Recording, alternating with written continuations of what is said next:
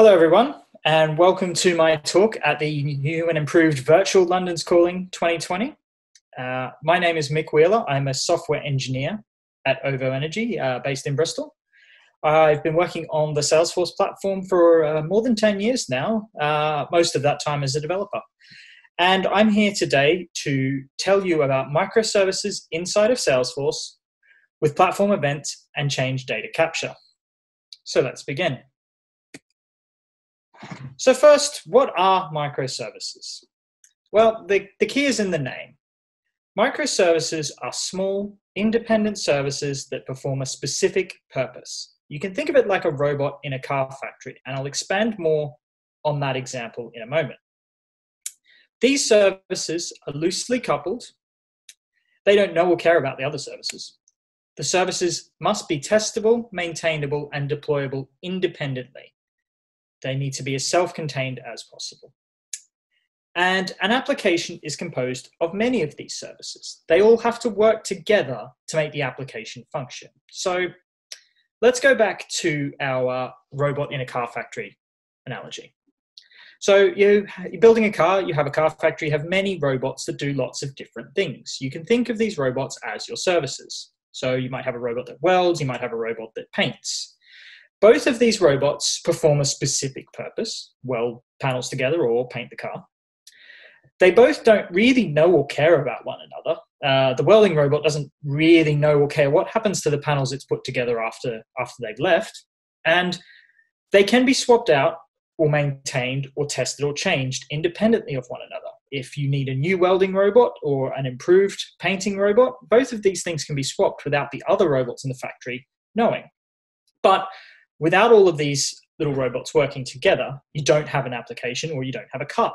So that's a fairly simple example of microservices and how they work. So the next thing we need to understand is what is an event-driven architecture. These microservices are all well and good, but they need to be able to talk to one another.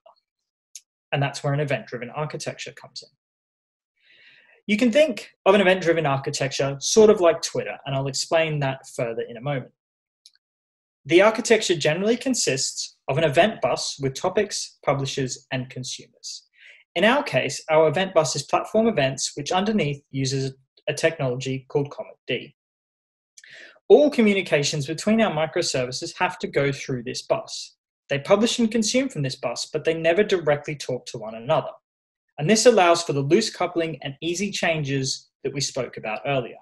If one service is no longer fit for purpose, it can be swapped or upgraded without affecting the others. So let's go back to Twitter. When you're on Twitter and you're following the London's Calling hashtag, that's a topic. So you write a tweet saying, I'm listening to Mick's talk at London's Calling with the hashtag, and you're now a publisher. You've published to that topic. And the person next to you is scrolling through Twitter and they see that tweet because they're following the hashtag as well. They've now consumed it. So this sounds great, but how does it work on Salesforce? So Salesforce platform events allow us to create these topics. These are our platform event definitions. It allows us to publish, insert these records, or subscribe to, trigger upon these records. Messages. Change data capture allows us to subscribe to changes in records without object triggers. This is very similar to platform events, but these are supplied for you by Salesforce. You just need to turn them on. These record changes are published as events in the same way our own events are. Both of these features can be used in front and back end services and even off platform. You can use triggers, batches, Lightning, Visualforce, and even external applications. For example, in the front end, you can use what's called the EMP API to listen for platform events and make direct changes to the user interface. Likewise, you can use triggers to listen for platform events and make changes in the backend. So what about these external applications outside of Salesforce? Well, platform events and CDC are available externally. We can consume these in our off-platform applications quite easily. And external services can use Comet-D as the underlying technology to publish and subscribe to these events. We can emit events from our external applications, or we can listen to events in our external applications. A caveat here is that our application needs to be able to authenticate to Salesforce in order to connect to the event bus. But that's quite simple. The advantage here is this application or this service can live entirely outside of Salesforce. It could be in Heroku, as in the example we're going to see shortly. It could be in Google Cloud Platform, AWS, any cloud provider. It could even be on-premise, or it could even be a small IoT device. The Comet D library is quite well documented, and I wrote a library for Arduino, so I could publish and subscribe to platform events from microcontrollers. It's very flexible what you can do with this. So why is this a better approach? Flexibility is the main benefit. When things are loosely coupled, change becomes very easy. We can just swap out or upgrade the parts when we need to, the services when we need to. Using an event bus, we all speak the same language. Regardless of the application or service's internal design, the language it's written on, where it's hosted, any of that, as long as we can all communicate with the event bus, all the little pieces or services of our application can talk and work together regardless of how they're built. And services no longer need to be on the same platform. As mentioned before, they can be anywhere as long as they can speak to the event bus. And this allows service ownership to be distributed. Different teams can own different services, allowing them to specialize and maintain their service individually of others. But not everything is perfect. There is inherent complexity in this approach, especially if you have a small handful of services.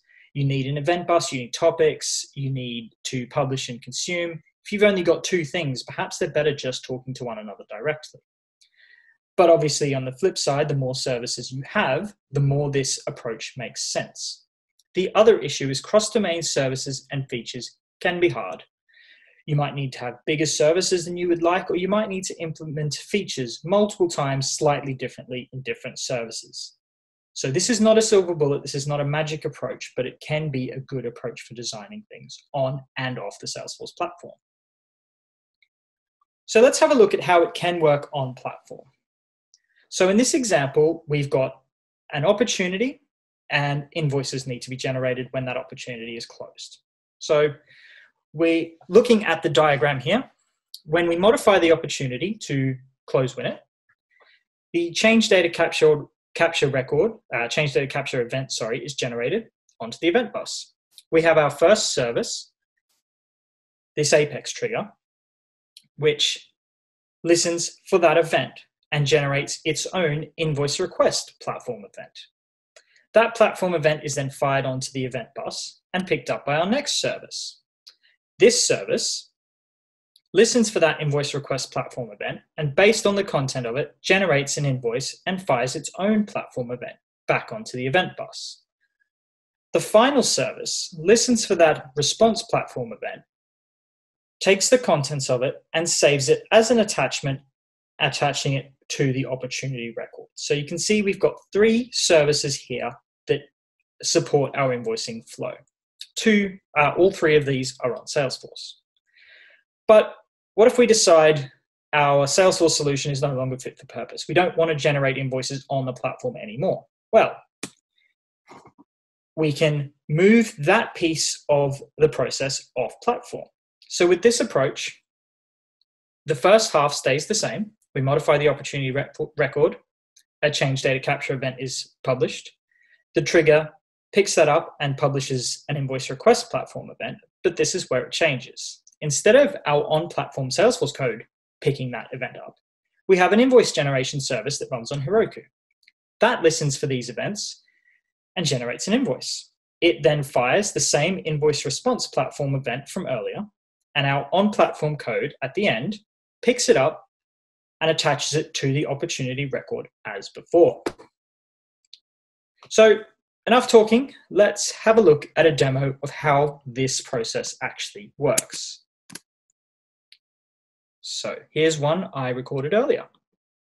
So we've got our opportunity record as discussed before. This one's just about ready to be closed won. It's got a couple of products on it. So you can see all that information here. And we're going to go ahead and mark that as closed won. So that's going to save, and this is going to kick off our whole process. So let's have a look at that process. Going to switch to VS Code in a moment, And here's our first service, here's our first trigger. This listens to the change data capture event and fires the invoicing request platform event. You can see here, we get the information from the opportunity and the opportunity line items that we need. That then generates a platform event as defined down here. And then finally, once we've got that platform event, all we do is fire it. That gets picked up by our next service, that's a trigger, but then fires our invoice generation service. So we take that platform event in, and what it does is use Visualforce in this case to generate a PDF and fire another platform event with the contents of that PDF in it. And finally, we save that PDF as an attachment as discussed before. So we take the contents of that platform event and create an attachment. So if we flip down to notes and attachments, we can now see we have an invoice. So that invoice was generated entirely on Salesforce. If we have a look in the debug log, we can see the bouncing backwards and forwards that we'll show in just a moment between the various pieces of infrastructure in Salesforce. So we can also see that we've got change data capture configured for the opportunity object for this to work. So what we're going to do now is we're going to turn off the invoice generation on platform. So we're going to disable the trigger that listens. So once that's done, we're going to go and turn on our Heroku service. So we've got that turned on. We'll just go and make sure that that has started up successfully. We can see it is starting now. And we can see it's now running. So we're going to have a look at that service now. So this is just a simple Node.js application using JSForce and PDFKit. It listens for the platform event, it logs in and listens. It generates a PDF invoice. And once that's done, it fires the platform event. This is very similar to our Salesforce code, except running on Heroku external to Salesforce. So let's flip back to Salesforce, and we're going to have a look at this process again. So we'll move our opportunity back one stage so we can trigger the process. Move it back to closed one, and we'll save that opportunity. And now we're going to have a look at the debug logs. We can see these events bouncing backwards and forwards. But this time you'll note that we don't call our on-platform code. We don't call our a Visualforce page to generate the invoice. So if we now have a look at our opportunity again, we're going to go back down to notes and attachments. And we're going to see our shiny new invoice generated with our off-platform invoicing service. So as you can see, it was very easy to swap between the two. So let's go back to the slides and talk about what we learned here. So we learned that you can very easily build services both on and off the platform that can perform your business logic. We can build these services using the same event bus, talking to each other in the same way, and we can decide how loosely or tightly coupled these services are. We can decouple them using platform events, or we can couple them more tightly, in this case through the opportunity object, using change data capture.